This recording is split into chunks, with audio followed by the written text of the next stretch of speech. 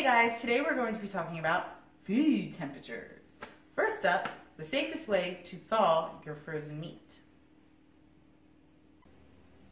Now, the three safest ways to thaw your frozen meat is 1.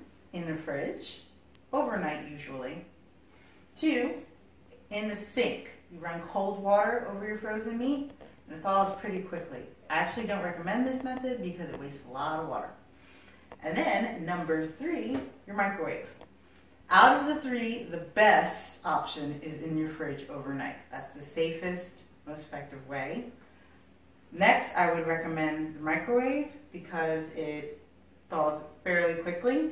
Just make sure you do it on like 20 or 10% power. Now that you've thawed your meat, you need to cook it. And you need to do it within the next 2 hours because your food has just entered the temperature danger zone. Now, there are a few ways to determine the doneness of your meat. First way is with a meat thermometer, like this one. Now, if you're going to cook chicken, duck, or any other kind of poultry, you need to cook it to 165 degrees. 160 degrees is good for ground meats, pork, or any egg dishes. Steaks, roasts, chops, and seafood should all be cooked to 145 degrees.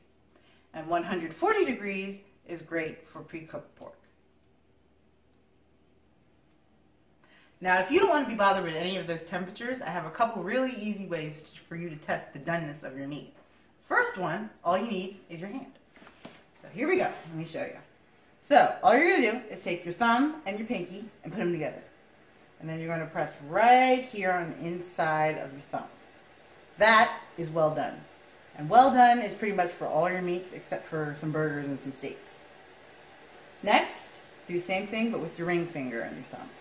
And then again, press in the same spot. That is medium. Okay? Again, with your middle finger and your thumb, that is medium rare. And then with your forefinger and your thumb, that's rare. Okay? That's all you need to know for your hand. Here's the last option, and all you need is your face. So, to determine medium rare to rare doneness, you want to press right here on your cheeks. Okay?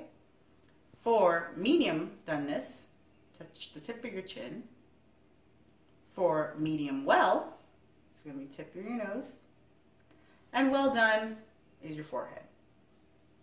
So, medium to medium rare is your cheeks.